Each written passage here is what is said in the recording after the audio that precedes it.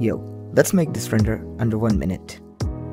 Let's take our cube, scale it on the z-axis, bevel it from all sides, add a cut at the plane.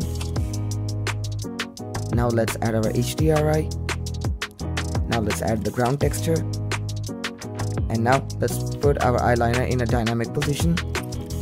Looking good. Let's add a plane, solidify and crack it with the cell fracture.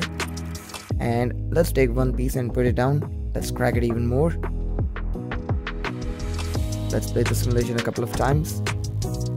Let's place them manually. Now let's texture the glass.